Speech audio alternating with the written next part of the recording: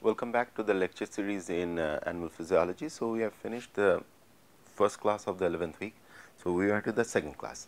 So, in the last class we talked about the respiratory system, where we talked about how the gaseous exchange takes place in the lungs as well as in the different tissues based on the partial oxygen pressure and the partial carbon dioxide pressure. So, now today what we will do, we will move on to talk a little bit about the vessels which are carrying bloods. So, basically we know that arteries are the ones which are carrying the oxygen rich blood, whereas the veins are the ones which are carrying the carbon dioxide laden blood. And most of you must have seen that the blood is being drawn for any kind of blood test or anything are from your arteries. So, are from your veins. Rarely you will see it from the arteries. So, now why is it easy? So, you will see most of the veins are on the surface of the body, like you see those slight blue shades of vessels, those are your veins. So, there are some basic differences about this network, and we have already talked about the fact that our cardiovascular system is essentially a closed loop system, right. So, today what we will do, we will talk about some of the qualitative anatomical features of the veins and the arteries. Then we will talk about the network, and then we will talk about the pressure differences at different part of the arteries, arterioles, capillaries, arterioles, capillaries, and the veins, venules and the veins. Okay. So, let us start off with, so we are into week 11. Lecture 2.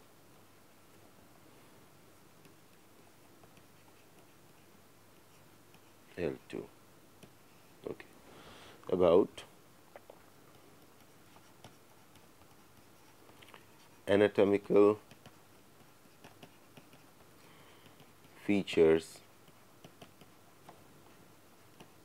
of the blood vessels.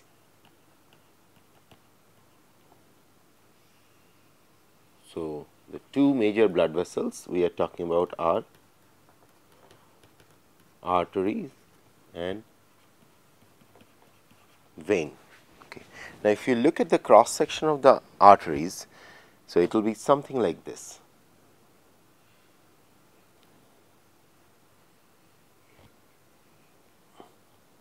It's a much more thicker structure because it has to withstand a lot of pressure, something like this. There are 4 layer structure. So, the outer layer is called tunica externa,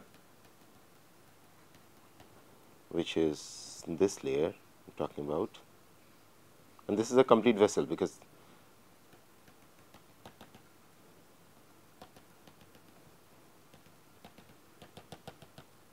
okay.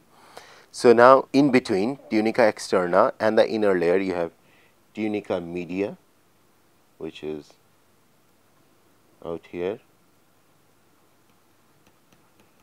tunica media, and then you have tunica interna, which is this layer, tunica interna, and then you have internal elastic membrane, which is sitting out here,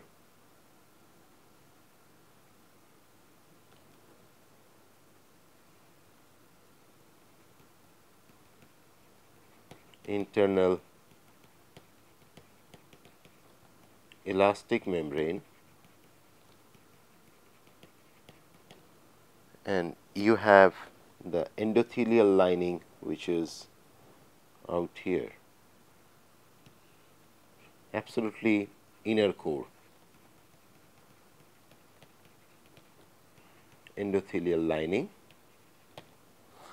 and external elastic membrane is sitting here. If the internal elastic membrane is sitting here, your external elastic membrane is sitting out here.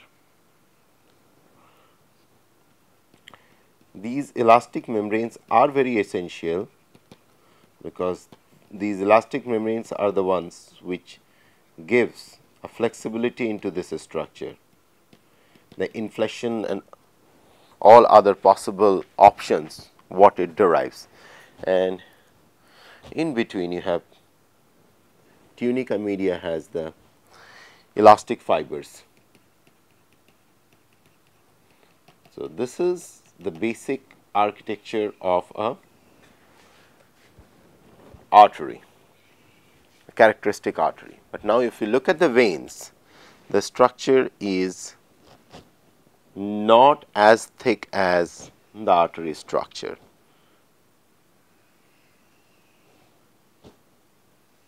See, every layer is kind of much more thinner. So, again the same thing, you have tunica externa, the shaded part, you can continue shading this. So, this is tunica externa. Then you have tunica media, which is this layer, and all these are muscle tissue and which are smooth muscle tissue, and you have tunica interna.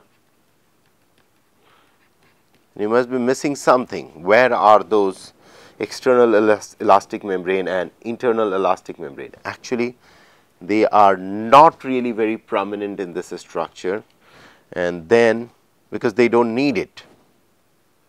Here you have the endothelial lining. Okay. So, this is how a typical artery and a vein looks like. Now, if you differentiate distinguishing feature about them, so these are usually round with relatively thick wall,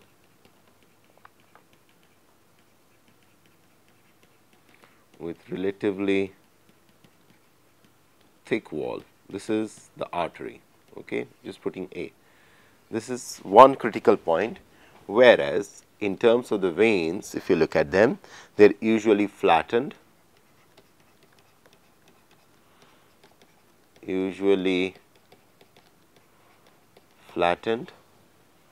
or collapse like a structure, or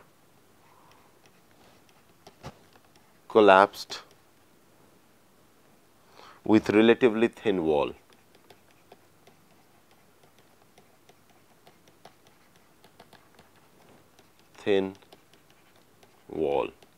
Now, if you look at this structure in a cross section, they will look more like this. If this is an artery, the vein will look more like, just want to use another color.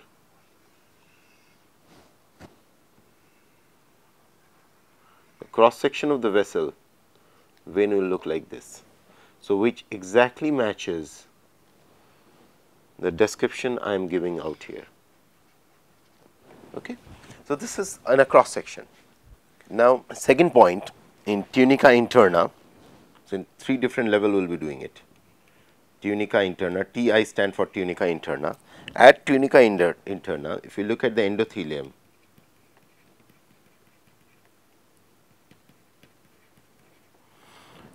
it is usually rippled due to vessel constriction. Usually rippled, and that you can see the rippling, you can see out here, right? You see this rippling, okay. So, essentially this structure is more like a rippled structure, usually rippled due to vessel constriction. And why the vessels are constricted? Because you have these two, internal elastic membrane an external elastic membrane due to vessel constriction, okay, whereas the contrary, out in the veins this is often smooth because you do not have these kind of external and internal elastic membranes. Okay. Internal elastic membrane present, internal elastic membrane IEM, which is this is present, whereas external elastic membrane, internal elastic membrane is absent in the veins. Now, if we talk about tunica media, the second layer TM now, in the tunica media layer, it is thick, dominated by smooth muscle, thick, dominated by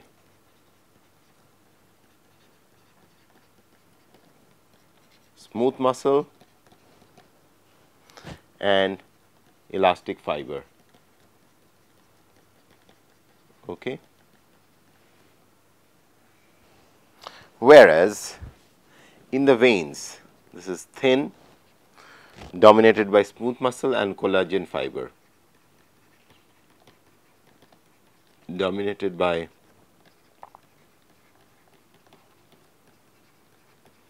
smooth muscle and collagen fibers.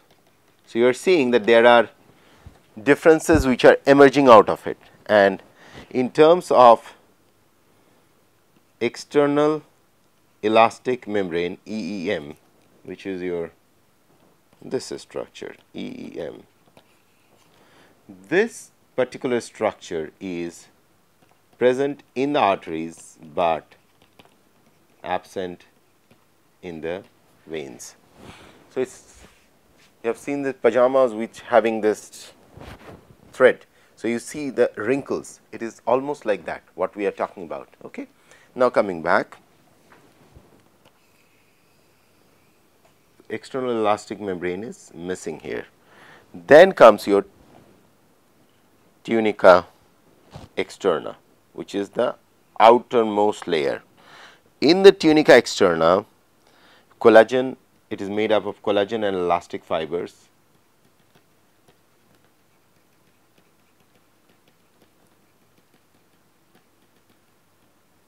Whereas typical vein, this is made of collagen, elastic fiber and smooth muscle. Collagen, elastic fiber,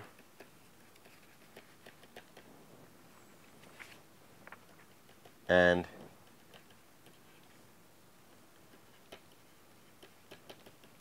smooth muscle. Now, having said this, now what we will do, we will try to build up the how the vessel. So, we have seen that the vessel are starting from the heart through the aorta, superior and the inferior side of the body, and then it reaches the different sites, different organs, different systems where they pass on the oxygen and picks up the carbon dioxide. So, and that happens in a extremely fine network of capillaries. So, essentially what is happening, a big tube is coming, it is narrowing down, it is narrowing down, narrowing down, narrowing down, it becomes capillaries, it becomes a network of capillaries, and then this network of capillaries again merges to make another vessel which we call as venule, which is taking the heart back, taking the blood back to the heart. So, that is what we have been emphasizing from the beginning, that it is a closed loop system. So, now while this whole thing is happening, there are changes in the diameter, there are changes in the exchange area of the blood vessel, there are several changes which are happening. And what we will be doing now, we will explore that how this vessel diameter, how that is changing, what are the anatomical changes which are happening in the vessel. So, if you look at the aorta, Now, in the light of this, what I just now taught you, so if you look at the aorta, all these layers, tunica interna, tunica media, tunica externa, and these external elastic membrane, internal elastic membrane, these will be really thicker and stronger, because it has to withstand a huge amount of pressure, by virtue of which blood is being pumped from the heart. So, this anatomical feature is exceptionally well observed for the arteries in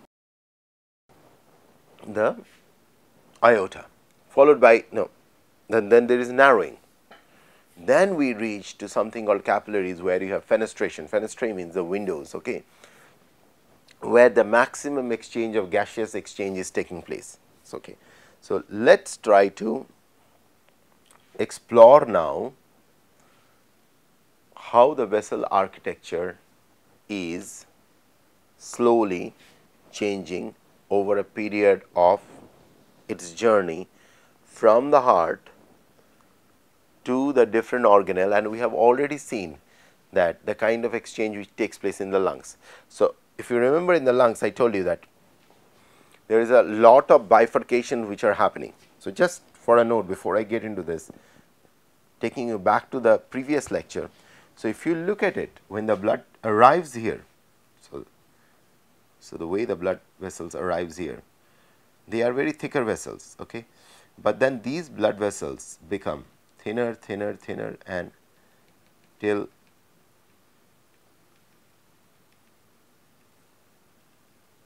this is essential, because as I will be going through, so this is how it looks like. Okay, and I will change the color to give you a feel. This is how it is happening. Each one of them are eventually pulling together.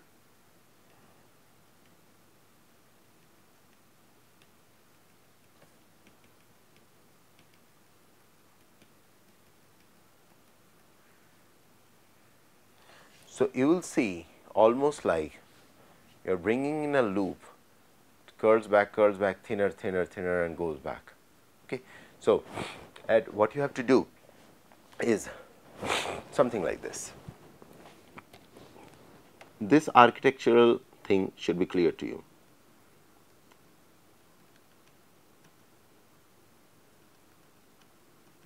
Lot of exchange and everything is taking place, and then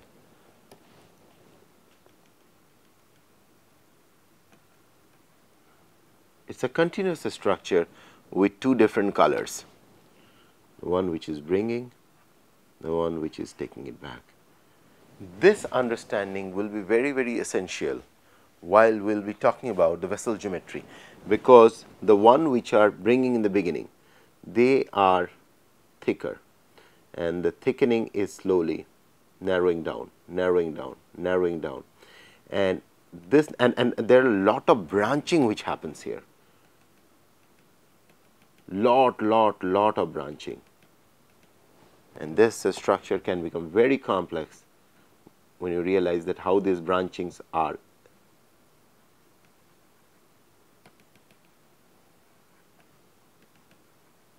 Okay. So, this part is very essential that you understood, because this is what we are going to come now, how at the level of the capillaries the exchange takes place, and how the surface area and all other feature changes. So, I will close in here. In the next class, we are going to talk about little bit more about the vessel architecture and the pressure they withstand. Thank you.